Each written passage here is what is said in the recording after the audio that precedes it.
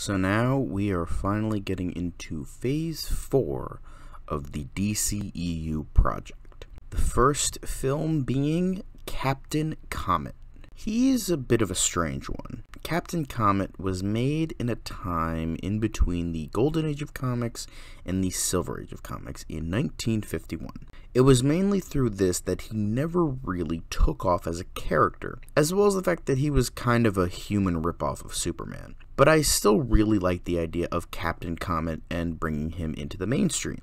Due to the fact that no one knows who he is, this would be an origin story for him, with maybe a couple tweaks. Nothing major to take away from the character, though. The names of his parents would change, as they are the same as Superman's, and the setting from where he was born would change. This time they would be called Jerry and Melanie Blake, and they would live in a Levittown-like suburb to really hone in that 1950s feel, as well as another reason I'll get into later. So, the origin for Captain Comet goes like this. When Adam Blake was born, a comet passed overhead and activated his metagene, becoming a man 1,000 years ahead of his time. He grows up way ahead of everyone else, becoming more physically and even mentally inclined than other kids. He has even more powers than Superman, not just super strength and invulnerability, but telepathy, photographic memory, clairvoyance, postcognition, invisibility, teleportation, and many others. It's because of this he feels more isolated, and this is why I wanted it to take place in a suburb, is because everything and everybody looked the same. Everyone in that time pretty much acted the same too, and conformed to the same ideas, the same looks, down to a science almost. Then you have this giant sore thumb in Adam Blake. He doesn't belong in this time, and the best way to show that visually is a man that should have been born in 2951 being stuck in a 1951 suburb. So he goes through school putting on a big smile so nobody suggests anything different from him.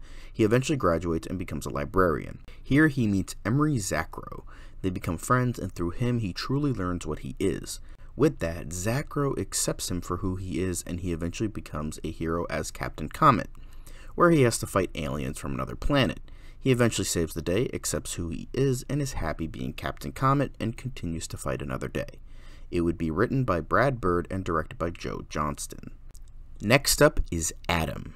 While Adam did receive attention with the Arrowverse portrayal, I'd still want there to be an origin story more like his comic book origins. It would follow Ray experimenting with white dwarf star he found in a meteorite. It involves him experimenting with it, and only when an emergency situation calls for it, he shrinks himself down, and the only reason he can is because of his metagene. Anything else would blow up. So, it's because of this he starts to fight crime, and the first villain he fights is David Clinton, aka Kronos. Initially, he was a petty thief who had a lack of timing. So he gets caught by the authorities before the events of the film, and studies rhythm and precise timing, and becomes a costume villain through this shtick. Very early on in the movie, Adam has a bit of a fight with him, and eventually he is caught again. However, it then cuts to a couple years later with the Adam as a fully fledged hero. However, because of strange things happening in his memories, he realizes that the time stream is becoming out of whack and that Kronos is behind it, and he has to stop him before he breaks down the space-time continuum. I thought that this would be an interesting idea for an Adam movie, as well as a wink and a nod to his time travel shenanigans on Legends of Tomorrow. Hawkman would also be making a cameo since they're good friends in the comics. It would be written and directed by Andrew Stanton. Next is Batman 3. With this film, I wanted redemption for a character that deserved so much better, and that is Mr. Freeze. He more than deserves his fair share after WB and Goldsman fucked him over in Batman and Robin. It would involve Batman confronting Mr. Freeze and the idea of him being a tragic villain and not wanting to do the things he has to in order to save his wife, as well as Batman furthering him down a path of villainy and him being consumed by it to the point of enjoyment. Mr. Freeze also tries to get help from an old friend, Dr. Kurt Langstrom, who eventually becomes Man-Bat after one of the failed cures for Nora Freeze. Same themes would be confronted with Langstrom, but it's more of a Jekyll and Hyde situation. It would be written and directed by Bong Joon-ho. Now we get to the miniseries, with that being Animal Man. Definitely a stranger one, but one that could very much work. A 10-episode miniseries that would adapt his origin as well as many aspects of Grant Morrison's run on the character. The first episode would feature his origin, which involved him hunting in the woods and finding a crashed spaceship. which exploded and gave him his powers. The second and third episodes would involve his work as a stuntman while slowly opening up to the idea of being a hero, with the rest of the series following him becoming Animal Man, meeting his wife, and having his 2 children. It wouldn't be an adaptation of Morrison's run, as that would be too long for a miniseries, but it would include many aspects from that run, many themes, the idea of Baker being an everyman, and include his vegetarianism and him being an animal rights activist, which started with Morrison. The showrunner would be Noah Hawley. Next film is Wonder Woman 3. The final film deals with Wonder Woman's most fatal foe outside of Ares, Circe. After the more realistic and modern approach to the last film, I wanted to go full mystical with this film. Circe tries to send the world back into the days of magic by conquering the world after she becomes bored and fed up with humanity, as well as Wonder Woman defeating her time and time again. Through this, the character of Donna Troy is introduced, who becomes Wonder Girl at the start of the third act. She is connected to Circe as she kidnapped Troy as a child and tried to breed her into an evil acolyte, thinking she was Diana. At the start of the film, she is Dark Angel and fights for Circe, but once she sees her for what she truly is, she sides with Diana and she becomes her partner/sidekick. Patty Jenkins will return to direct and co-write along with Alan Heinberg. Next up is Superman 2. The Mysterious Mr. Mxyzptlk. This will be a very different Superman film, as it would be more so about Mixie and his game rather than Superman himself. Mixie would still be his funny and amusing self, but he would also be a lot darker and more sinister at certain points. It would bring in some stranger and more surreal elements and even horror elements as well. It would be even psychological at points. It's because of this that Superman goes through some darker arcs and moments throughout the film. Nothing super incredibly dark, but brings up some insecurities about who he is and what he's doing, his morals, and that sort of thing. It would be written by C. Robert Cargill and directed by Scott Derrickson because of these various elements. Next up is Shazam 3. There isn't a lot to say about this one because it's very simple. The Marvel family now has to fight Black Adam. Due to the fact that I cut the Black Adam movie from the DCEU, elements from that would be present in this movie. Like it could feature flashbacks and backstory to Black Adam before he fights the Marvel family. Maybe even have him be the protagonist for the first half or so of the movie, and then bring in the family. Sure, you could do a Black Adam movie, but I feel like it would be too much backstory. I'm not saying it wouldn't make for an interesting movie. It would, but what would be left for the actual movie? Just a 2-hour fight between them? I don't think that would be interesting. So I would combine those elements into one movie, but not have it be too overstuffed. I think that would be more interesting. Sandberg and Gayden would return to direct and co-write. Now we get to the next TV series, The Golden Age. No, this isn't going to be an adaptation of the miniseries of the same name, but I thought that the title would be applicable here. Mainly because this isn't just a show based around the Justice Society, but this is a show based around the entire Golden Age, which, in this universe, goes from 1935 to 1946. This show would run for 3 seasons. The first season would be focused on the Justice Society, the second season would be focused on the street-level heroes, and the third and final season would be split in 2, the first half focusing on the JSA, and the second focusing on the street-level heroes. It could adapt bigger stories, but for the most part, even for the JSA, I would want it to stay as grounded as possible. Mainly because I would want a major separation in terms of the Golden Age and the Modern Age, where the latter is more fantastical and epic. The showrunners would be Drew Goddard and Stephen S. DeKnight. Next film is Doom Patrol.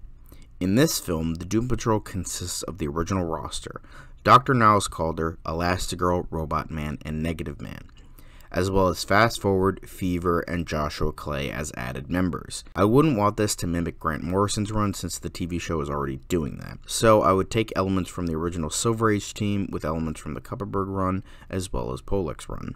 It would have that Silver Age sheen to it, but if you look under the surface, it's a bit more of a darker edge underneath. The villain would be General Immortus. It would be directed by Andy Muschietti and written by Gary Doberman. Next is The Flash 3. So this time around for The Flash, the villain would be the Trickster, the James Jesse version specifically. And this would be a very balanced film in terms of tone. It would have very dark and more dramatic moments, but on the flip side, very silly and weird moments regarding the Trickster. It would also involve Barry trying to train Wally in all of this as well as Barry wanting to ask Iris to marry him. The Trickster eventually finds out who Barry is and starts playing tricks on him and trying to ruin his life, while also trying to create the greatest trick of all, make Central City disappear. It would be fun and dark all at the same time. I think someone perfect to write and direct would be Shane Black. Yes, it's very ironic, but I think it'll work. Next is Martian Manhunter 3. Here's an interesting one. This involves the other rather big villain that John Jones faces a lot, the White Martians. More specifically, the Hyper Clan. I've avoided using the Hyper Clan because I thought it would be too similar to General Zod and company, but I think if you do the thing, and you do it right, and you don't fuck it up, it works. It just works. Yeah, that. I wouldn't want to have as many members as it is, since they would be a Martian Manhunter villain and not a JLA villain. Also, with this, I wanted to add a couple things. The leader isn't just a regular old white Martian. I'm going to make him Brett. If you don't know who he is, he showed up in like one pre-Crisis comic and is one of the few instances of a yellow-skinned Martian, as well as making one of the members be a brainwashed McGann Moores. Also thrown into the mix is evil government agent Rio Ferdinand, who reveals that the HyperClan were escapees of Cadmus, who found the HyperClan and used them as experiments. Small-time villain Libra would be shown briefly and would signify the HyperClan's first appearance capturing a villain. The film would be written and directed by James Mangold once again. Next TV series is Frankenstein and the Creature Commandos. So this wouldn't be an adaptation of any specific time and team, but it would use elements from all three eras to create an action horror show similar to the film Overlord. It would involve Frankenstein, the Bride of Frankenstein, Dr. Medusa, the Bogman, Vincent Velcoro, a vampire, Warren Griffith, a werewolf, and Callus, a mummy, fighting supernatural threats all across the world. The show would be gory and action-filled, but suspenseful and creepy as well. It would tackle something like Nazi zombies, but also creepier threats, like an army of ghosts or something along those lines. It would get all sides of horror and not just one specifically. The showrunners would be Mike Flanagan and Trevor Macy. Next is Aquaman 3. Due to the fact that Ocean Master and Black Manta are Aquaman's two most notorious foes, finding another villain was a bit tougher. But I think I found a rather interesting one in the form of the Thirst. He's pretty much the golem who knows necromancy, which sounds really awesome, as well as the fact that this is something rather different. The Ocean Master is tied to Atlantis and is a relative of the hero. Black Manta is tied a bit more to reality and is connected to the hero through vengeance. The Thirst is more out there, more mystical, and has little relation to the hero. While that could be a bad thing as there's no personal connection there, I think it could work and possibly bring out something else in Aquaman. He has no personal connection that could bring up certain morale issues that he no longer has, which is just a thought. But I also thought it would make sense to bring in Garth, since he's efficient in mystical arts. While it could be seen as tiresome bringing in yet another psychic, since it has been done with the last few movies, and with what you could probably see what I'm doing for the next phase, I think it could be done in a way here that would be different. For the past few times I've introduced a psychic, it's been done at the end of the movie or in the third act. But for here, as well as in The Flash 2 and 3 previously, he's going to be introduced at the beginning and show the buildup of the bond between the two of them. While that's, again, been done before in other movies, in this universe, it would be seen as a bit more different. Will Beall and James Wan would return to write and direct respectively, as well as David Leslie Johnson McGoldrick co-writing. Now we finally have Justice League 4. So here we are at the fourth Justice League film, and I said earlier that this is where the League fights Steppenwolf, and I wasn't lying.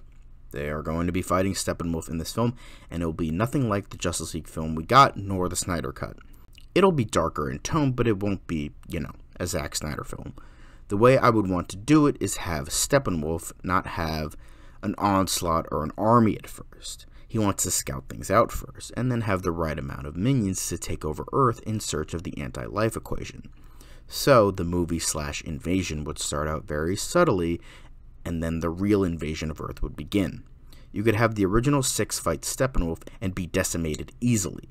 Then Steppenwolf would think that he wouldn't need such a big army to stop them, which would lead to his demise, as they get more people to help them with the second invasion along with the added members of the League.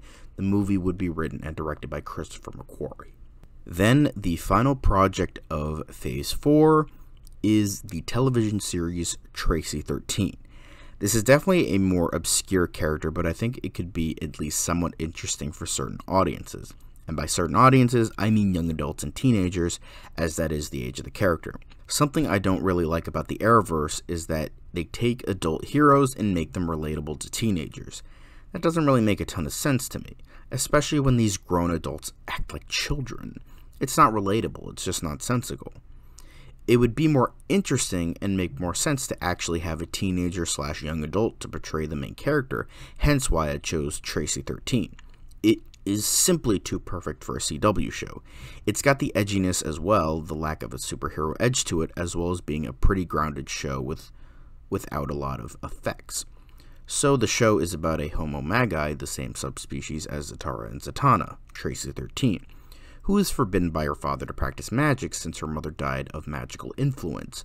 So she decides to run away from home and start practicing sorcery while also living a life in the suicide slums of Metropolis as a teenager.